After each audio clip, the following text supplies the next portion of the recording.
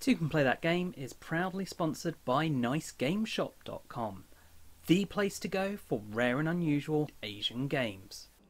Hi, I'm Michael. Take a seat and I'll teach you how to play Anachrony by Mindclash Games, a sci-fi worker placement game set in the future, where there's time travel, you have to use exosuits to travel around the world, and we're just trying to be the best faction come the apocalypse. Whoever ends up after the apocalypse, the most powerful, most influential faction, will end up ruling the world.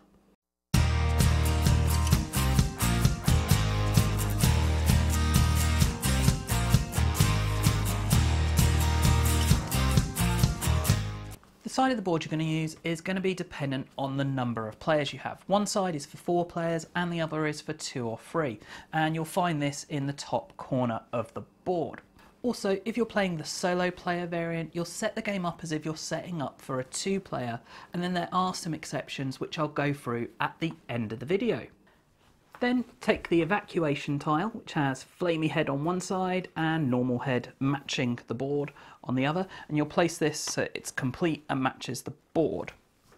You'll then want to place your research die next to the research space here, and your paradox die you'll place at the bottom of the board along with your stack of anomalies, and also you'll have 7 of the super projects. So you'll shuffle these all out and then lay them out like so. You'll then lay out timeline tiles and you'll place it so it has the purpley side, not the orange side. That's used for a different module. And you have 4, then the impact tile, and then 3 more. And you can see that the super projects line up with the timeline tiles. The rest of the unused tiles you can just put back in the box. Next, you'll want to create stacks for the various buildings, and you'll shuffle each of these up for the different colours so that you have your yellow buildings in one pile, then your grey, your blue and your red. You'll then shuffle up your mine cards and put these next to the board, and also your worker cards, and these will go next to the board as well. Along with all this going near the board, you'll want all your tokens. So you've got your breakthrough tokens, your paradox tokens, your victory points, you've got your cores, your water, your resources, so you've got titanium, uranium, gold and neutronium, and then your workers, which are engineers, scientists, administrators and geniuses. I keep these all in a handy tray which allows me to easily set them up, store them away and move them around the table, but you can put these out and store them however you wish. But you'll want to have them easily accessible to all players during the game. Then shuffle up the end game objective cards and deal out 5 that are going to be your objectives for that game. And again, you just want to have these near the board so that players can reference them during the game. Those that are unused you can return to the box. If you're playing the single player variant against the Chronobot, you will not use any of these endgame bonuses. Then each player will pick a path to play and take the path board. And as a group you decide whether you're going to use the A sides or the B sides of these boards. Now the B sides add an asymmetric nature and each one is different, whereas the A sides, everyone ends up with the same thing. Then place your path tokens here, your time travel marker here, your morale token here, and have near the board all your warp tokens, the first player marker and your exosuits. Place one of their path tokens under the first timeline, and this is their focus token and shows where their focus is looking at in the timeline. You then also take this small board for your path and randomly decide if you're using the A side or the B side. Either way you'll have the same starting resources as denoted here, and you'll take these and add them to your player board. Resources and cores and water you can just place anywhere you want, whereas your workers, it tells you whether or not they are asleep or awake. So here we have 1 engineer asleep, 2 scientists who are awake and 2 engineers who are awake. The other thing this card will tell you is your evacuation condition. In order to evacuate, this player, for example, needs 3 grey buildings, and you can find the details of all these in the rulebook, and if they successfully do an evacuation, they'll get 5 points. But you also get additional points when you evacuate based on the bottom criteria. The final thing to do is pick a leader for your path. You'll have 2 cards to choose from, and you just randomly pick one, or if you really want one particularly, you can just select it, and this will sit over where your starting resources were and gives you a special power for the game. And again, you can find all the details of the special powers in the rulebook. Once everyone has done this, you'll then determine who was the last person to experience deja vu, and they'll take their first player marker and place it on the main board. You're then ready to begin, and the aim of the game is going to be to have the most points, and you'll get points through loads of different things. Buildings will give you points, time travel will give you points, morale will give you points. You'll also get points for doing evacuation, and you'll get points for various other things during the course of the game. And finally, at the end of the game, you'll gain points for meeting the end game conditions. Each game is made up of a series of rounds called eras, and each era is represented by one of the timeline tiles, so there'll be 7 in a game. And each era comprises of 6 phases. You've got your preparation, paradox, power up, warp, action rounds, and then clean up. So let's start with preparation. And the first thing you'll do in this is fill your mine. So on the right hand side here, you'll always have uranium, a gold, and then a titanium. And then the left hand side here will be based on the card. So in this case, we have 2 neutronium, gold, and 2 titanium. If it was a future round, we would get rid of that card and we'd play with the next card. If it's post impact, it doesn't matter what the top one says. If it's post impact, this top one will always be neutronium. Once you have put these out, you'll then do similar for your workers that are available to recruit based on your worker card. So if this was a future round, we'd discard the top card and do the next card. So we'd have 2 engineers and 2 geniuses, no scientists and no administrators. And these go on the recruitment spaces here. Next, we flip over the super project for this era, revealing what it is. Final step of the phase is to shift the top tile from each of the building stacks to the secondary stack. And if this was a later round and there was already one there, you would cover up the one that was there. So you do this for each of the different buildings, and this will of course reveal new buildings that you'll be able to build. Then the second phase is paradox, and you can skip this for your first era, but in later eras we then look back at all the previous eras' timelines to see who needs to roll for paradoxes. All you do is you look to see how many of each player's warp tokens are in each timeline. Whoever has the most in a timeline will then roll the paradox dice, and if you have a tie at this point, all tied players will roll the dice. This will come up between 0 and 2. For each result, the player will add a paradox token to their player board. If a player reaches 3 paradox tokens, then they remove all their paradox tokens and take an anomaly. When they take the anomaly, they may remove one of their previous warp tokens from the timeline. It's important to note that in a paradox phase, if a player gains an anomaly, they do not gain any more paradox during that phase. The anomalies, you'll pick one of the 4 rows for the different types of building, and it will go on the leftmost position. In order to get rid of this, you'll need to use action as well as losing a person and resources.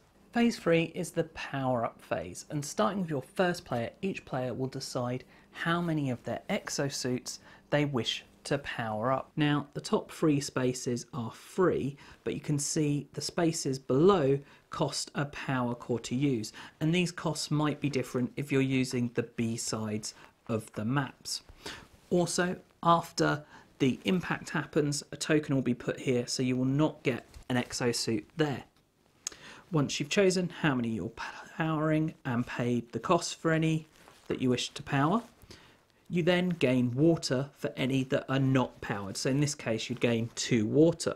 Once all players have done this, you move on to phase 4, the warp. And this is done simultaneously. Each player will take their warp tokens in hand and pick between 0 and 2 that they wish to warp. And when they warp them, they'll gain the resources on them. So each player will mix them up, hold 2 fists out, and then simultaneously they will reveal how many tokens they have warped. Then take whatever is on the token. So in this case, it would be an extra powered up exosuit and 2 water. Phase 5 is the bulk of the gameplay, and this is your actions phase. Starting with the first player, they'll choose to take an action, and then each player in clockwise order will be able to take a single action. One of the actions options is of course to pass. However, this phase will end once all players have simultaneously passed. During the actions phase, you'll use your awake workers in order to perform actions, and these will go anywhere that there is the same shape space. So here in your exosuits, for example, and also down here. And at the beginning of the game, they're the only places you can place workers on your player board. You do also have an optional free action. Anywhere where you see a free action, you can do this outside of the normal action phase. So you'd be able to do a normal standard action, like send someone out in an exosuit, and also do a free action. Whenever you do a free action, you mark it with one of your path tokens. This will then be removed during cleanup, so you can do each one once in an era. And I'll explain in a moment what all these different actions do. To do any of the main board actions, a worker needs to be in an exosuit, and this is why you powered those up in the earlier phase of the game. Now, with the spaces here, any of these smaller hex spaces are designed so that they fit one exosuit, so only one player and only one worker can ever go on each of these spaces. The nomad trading and the water here are larger hexes, and these are hex pools. You can put as many people in those as you wish. So the different spaces and the actions they perform, here we have gather water. Any different type of worker can go here, and do remember that geniuses count as any type. So you could use a genius here as a scientist. In this case, the scientist going here gets a bonus of, instead of just getting 3 water, you get to take 4 water. Then below that, we have trading with the nomads. And again, any type of worker can do this. However, if you use an administrator, they're able to do an additional trade. And the trades you can do are shown by this. So you can trade water either for a core or for 2 resources that are not neutronium. You can trade 2 resources for neutronium or 2 resources for water. You could trade a neutronium for 2 resources or for a core, and then of course a core for a neutronium or free water. You're not able to skip steps, however, so you can't just trade free water for a neutronium. But if you were using an administrator, you could do 2. So you could trade free water for 2 resources, which you immediately trade again for a neutronium. We're then going to jump over the middle of the board and talk about mining. Now this is another action that any character can do. However, if the engineer does this, you can see it's got an arrow and an open eye. This means when you retrieve that worker, it will be refreshed and immediately available for use. Now you can see here there are 3 spaces. The spaces you go to will give you one of these resources on the right. So if you go to the top one, you get the uranium, the gold, titanium, etc. Then you also get to take any one of the resources on the left. So you'll get to take 2 resources, but the space you go in will dictate which of the right-hand ones you get. Then in the middle of the board here, we have the most contested locations. So firstly, we have research. Now you can see that neither administrators nor engineers are able to do this action, only scientists. Also, if the top space is gone, you'll have to take the next space down. And if you go on this space, you have to discard a water in order to do the action. For this action, you take the 2 research dice, you pick one of the dice to set to any side that you want. So let's say I wanted a square breakthrough, let's set it to a square. You then roll the other dice, and that then tells you what breakthrough tile to take. So in this case, I find the square tile with the clock symbol on, and I would take that. The next location over is the recruitment action, and this cannot be performed by scientists, and if an engineer does it, they cannot recruit a genius. However, an administrator can recruit anyone. Now with this, you again have the space that will cost more if you go there, and you can pick any of those available depending on what you've used, as well as getting that worker. And according to the symbol here, it shows that you get the worker refreshed and ready to use immediately. You also get a benefit based on the type. So if you take a scientist, you immediately also get 2 water. An engineer would get you a core. An administrator gets you a victory point. And if you take a genius, you can pick any of the other rewards to get. The final action here is build, and this can't be done by an administrator, and if you do it with an engineer, the build cost is reduced by 1. And again, if you end up on the second space, it's going to cost you more water. Now with the build action, you have 2 options. It will either allow you to build a building, or you can build a super project. Now, building a building, you will place it on the appropriate row for that building in the leftmost space, and that will dictate the cost. For a super project, you'll pick which row you want to put it on, and it will go in the leftmost available spaces of that, and the cost is dictated by the super project. When building a building, you can choose any of the face-up tiles to build. Now, if you build one off of the main stack, that will immediately reveal a new building that another player or potentially yourself would be able to buy. If, however, you buy off the secondary stack and there's nothing below it, you do not then move a tile over. There is then less options for that building until the next preparation phase. As I said, the cost for the buildings will depend on the building you're building and the position it will be going in. So your first building will go in the first space. So in this case, for this yellow, it would cost me a neutronium, 2 titanium and a water. Although if I used an engineer to do the build action, it would cost me 1 less titanium.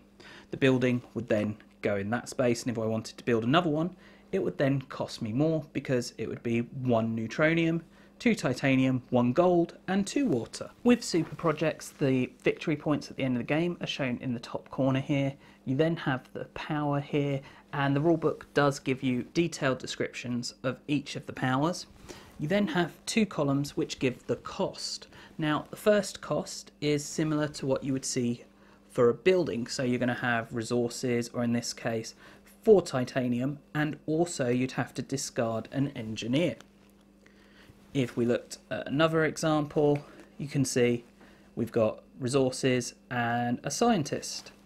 Sometimes you'll find that it's resources and water. It's very variable. However, you also have to pay the cost in the next column. Now, this can be either the precise breakthrough shown, in this case a triangle with a microchip on, or any square breakthrough, any circle breakthrough, and that combination will be different for the different tiles. For example, this one is a triangle and a circle option. When you build a super project, you'll choose one of the 4 rows to place it in. Now, you can't place it where there isn't space, and you don't have to pay the costs of any spaces that you cover. However, you can't choose to place it there. It will always go on the leftmost space of the row that you choose. There are 2 final action spaces on the main board that I've not yet spoken about, and these are the World Council positions. Now, the one on the right here is very simple. It costs you 1 water, and it allows you to do any of the other actions. This is particularly useful if all the spaces for that action are already gone. Now, this other more expensive one, costing 2 water, is the same, except for it also allows you to put your path marker for first player on the first player spot, so you become the first player. Building buildings will give you additional actions that you're able to perform, or potentially just permanent abilities such as this one. The actions that you can perform, you'll notice, are all following a typical pattern. So you can tell by the shape that you use a worker to do it. In this case, it needs to be a scientist. This means that you have to give away water, and this means that you can do 2 time travels up to 3 timelines back. If you were to go here, you'd only get to time travel once, back up to 3 timelines. So if I travel back 2 spaces, I can go to there. And time travel has 2 key functions. Firstly, if you travel back to somewhere where you have warp tokens, and you can choose to travel less than your maximum, then you're able to return those items if you have them, such as these 2 water, to take the warp token back. When you successfully time travel and return something to the past, you'll move up on this track, and also having the token to use in a later era. But the other thing it does is the super project that you're able to buy and build is the one where your focus is at. So if you travel back in time, you're then able to buy the super project from the time that you've traveled back to. And you can see here that you've got actions where, much like you've seen elsewhere, the person will come back refreshed. And you can see here you have a situation where if you use an administrator, they come back refreshed. But you can use anyone to do the actual action. Another thing that you can use your workers to do is close anomalies. And again, this follows the normal pattern. You've got a high resource cost. You either use a neutronium and 2 water, and you put the worker there. But in order to remove the anomaly, you kill the worker that you place there.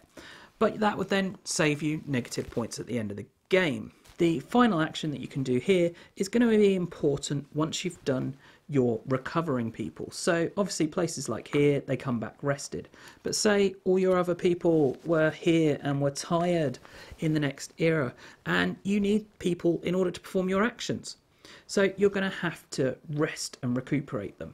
And that's what this bottom section here allows you to do. It allows you to move your people from tired to rested. If you go here, the cost is equal to the number of water underneath your morale token, and it will move your morale up. If you use the free action, you get all your people back, and it doesn't cost you a person, but it moves your morale down. You won't, however, pay any water either. It's important to note that with this morale track, if you would ever go past the top here, you gain the number of victory points shown here. And if you would go off the bottom, you need to kill a worker. Once the actions are all done, you move on to the cleanup phase. So the first thing you'll do in this phase is retrieve your workers. And keep in mind that unless they're on a space that has this eye, that means that they come back refreshed, they're going to be tired and you're not going to be able to use them.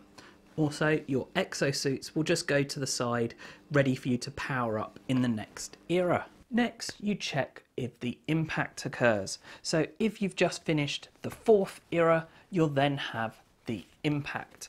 If the impact occurs, you have a few extra steps to do. Otherwise, all you'll do is check for the game end, which will not happen until after the impact has happened anyway, because there are 2 ways that the game can end. Either you finish the 7th era, or all of the capital action spaces have collapsed. And I'll explain in a moment how these spaces can collapse, because this happens as a result of the impact. Once this is done, you'll simply move focus onto the new era and then begin the next era. And you'll play it exactly the same as you did the previous one, except for there are a few changes for after the impact happens. So let's talk about how the game changes when the impact occurs. The first thing is you will flip the evacuation board. You now have an additional action you can perform on the main board. So it does require an exosuit. Also, you'll notice, like with the water gathering and the nomads, this is a hex pool, so any number of people can go here. Also, you can use any type of worker to perform this action. And depending on the number of players, you'll need to place this -3 point marker in one of the circles. So for 2 players, 3 players, 4 players. What this represents is the last person to perform the evacuation will suffer those negative points. points. It is not a requirement for a player to have performed the evacuation action, however it is a useful way to get additional points. When a player performs the evacuation, they will put one of their path tokens in the space to show that they were the first to do it, etc. You'll then take the collapsing tiles, and these are what I was speaking about a moment ago. For each of the different action types, shuffle them up and then place one on each space for each of the actions.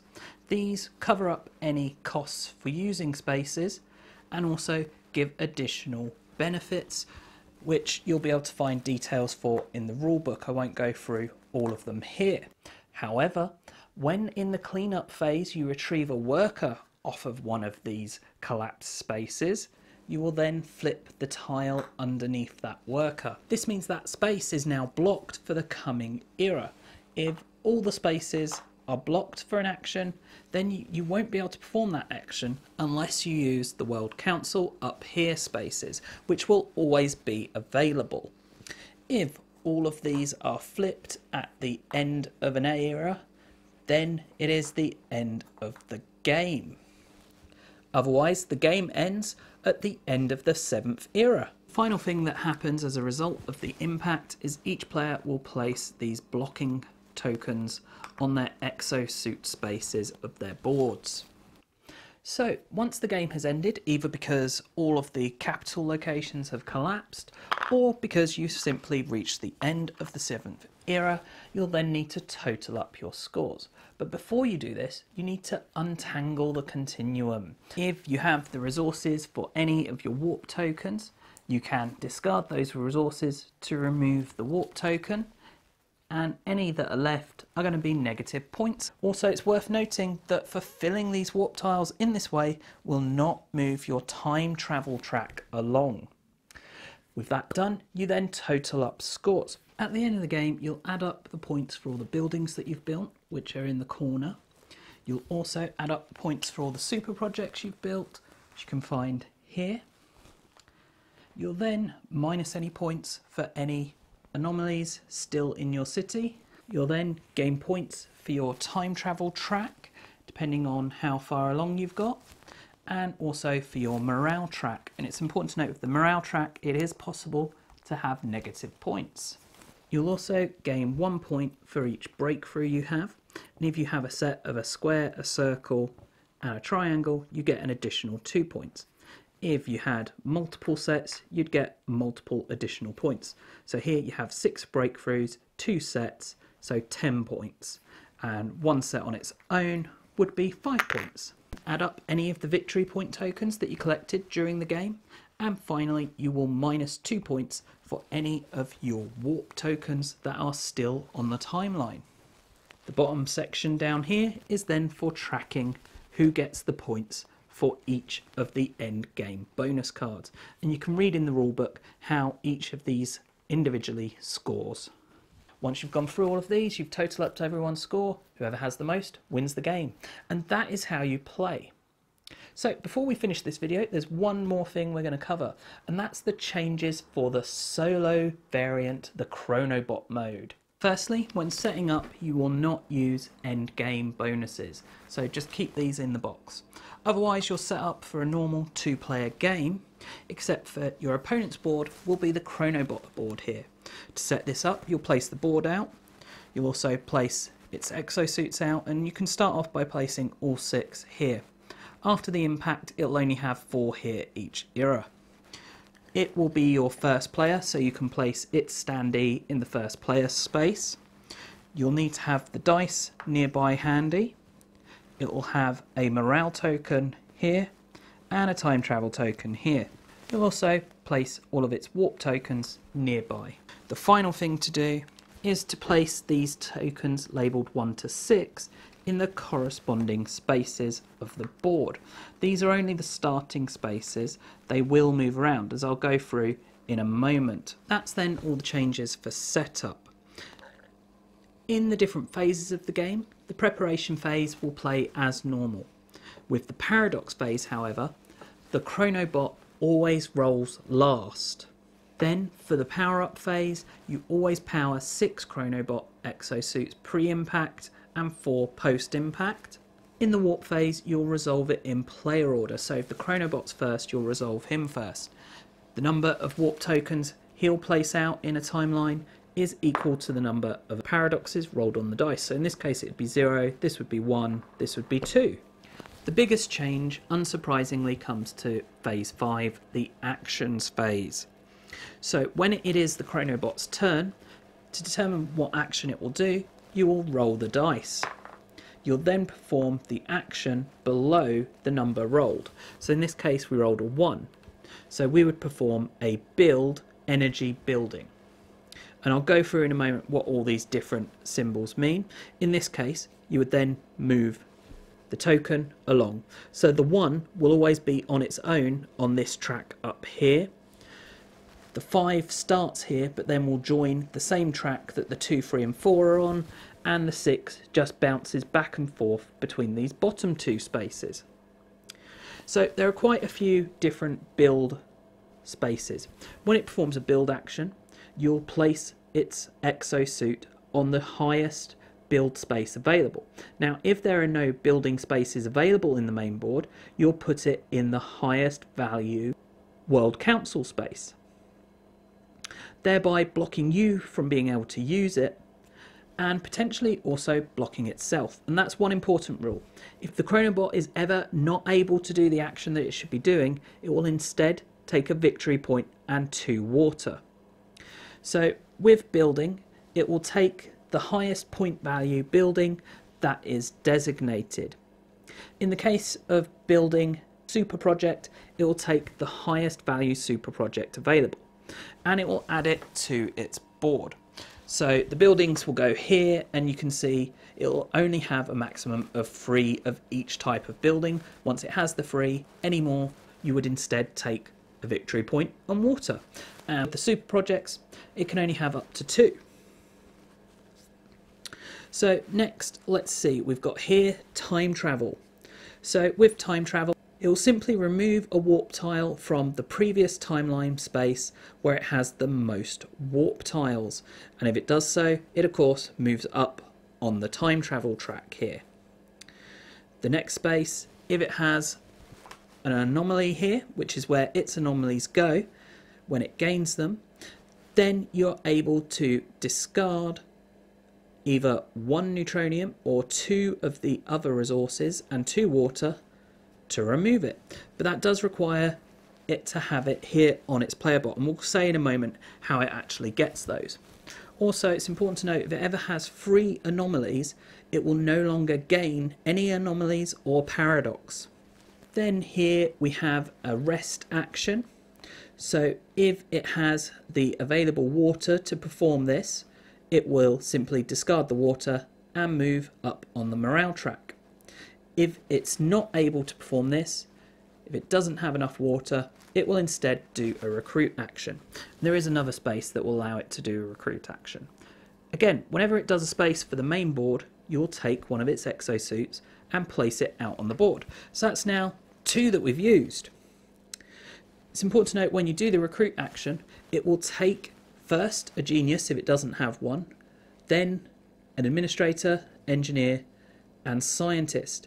So if you had a genius, administrator, engineer, it would take a scientist from those available, if there was one available. If there was not a scientist available, but there was another genius, it would take the other genius. If at any point you have one of each of the different workers, it will immediately discard them and take a 5 victory point token. Also, when you take one of these workers, you do not gain the additional benefit, so the water or victory point, etc. We then have another build action, which we've gone through. If we then moved over here, we would do research. When the Chronobot performs research, you simply roll the shape die, and that's the only dice you care about. You then take a random breakthrough token of that shape. It will score breakthroughs the same as a normal player would at the end of the game. With the mining space, it will take resources in a similar fashion to it did with the recruiting. And again, it's gone mining. It puts out its mining token blocking off a space. And the space it will go in will depend on what resources it wants. So first, if there's space it can get neutronium, it will do that, then uranium, then gold, and then titanium. And of course it will take the 2 resources in the same way a normal person would, and if it ever gets all 4 resources, 1 of each 4, it will discard 1 of each 4 to take a 5-point victory token. We then have another build, this time for the grey buildings. We then got building for the white, we've got recruiting. The starting place for the number 5 and number 6 are very simple. It gains 2 water, and this would not require it to give up an exosuit, unlike the other spaces. The final one here, under the 6, pre-impact, it will gain 1 victory point. Post-impact, it's build a super project. If it comes to the Chronobot's turn and it has used all of its exosuits, rather than take a standard turn, what it will instead do is a time travel action immediately. Then if it comes back round to the Chronobot again, it will simply pass and it will perform no further actions that era. If the player passes before the Chronobot uses up all of its exosuits, then the era ends immediately. Otherwise, the game plays normally. The Chronobot will never do an evacuation action and will score points in the normal fashion with its time, its morale, its victory point tokens, adding up its buildings.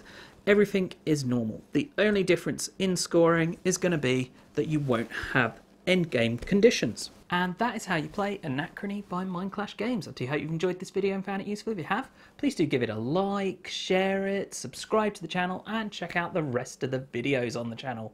And as always, thanks for watching, and bye for now.